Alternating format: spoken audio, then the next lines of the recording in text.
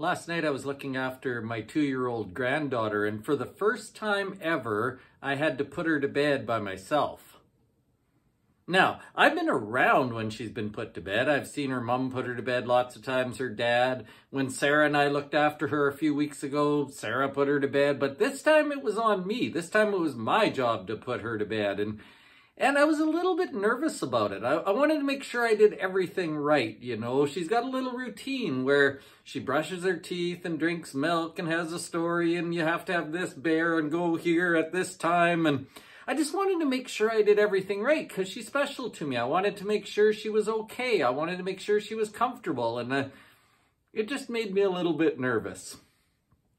Now, being a great kid, she just went to bed. I went through the steps that I was told to do, and she just laid down and went to sleep, and everything was fine. But just the thought of not exactly knowing what you're doing sort of made me feel a little uneasy about going ahead and doing something.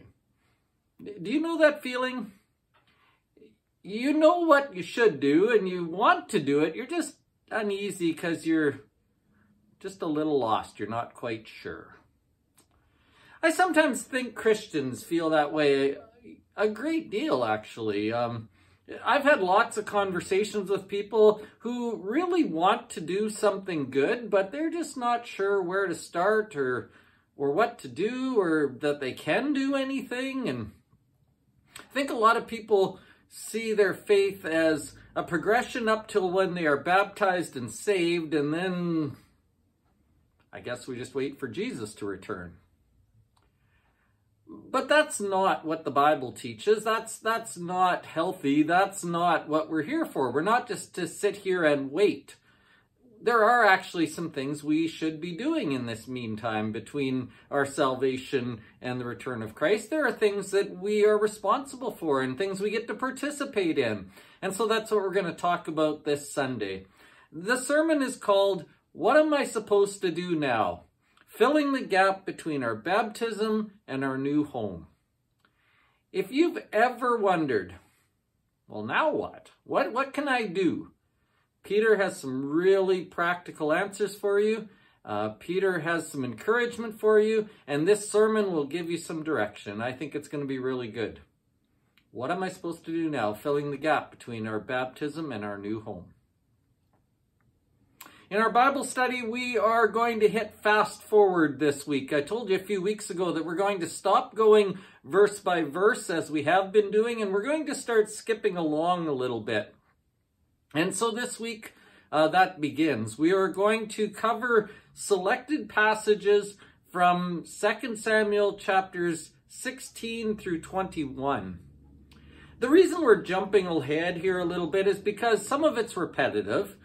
Some of it's just, this person fought that person and David went over here and then over there. And some of it is just worthy to be read, but we've kind of made those points already several times. So we're going to skip over that. We're just going to hit the high points. We're going to find some things in those 5 chapters that are important to us still and that we can learn from. So I wish I could give you better instructions than that or a better outline than that, but you're just gonna have to come on Sunday and see what we have. But if you'd like to read ahead, 2 Samuel 6 chapters 16 through 21 is sort of the area that we will be in.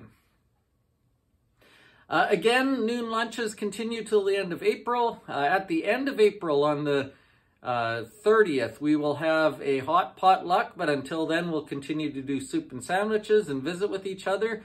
That is still really enjoyable, and lots of people are hanging around. Please make plans to stay if you can.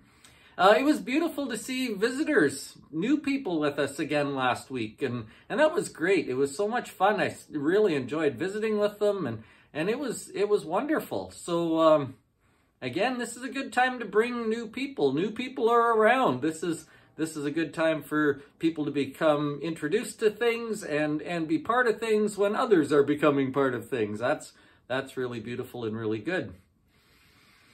Lots of things going on this weekend, and so I hope you have a restful weekend in amongst all the things that are happening. I also hope that part of your weekend includes being here on Sunday morning. I'm looking forward to seeing you then.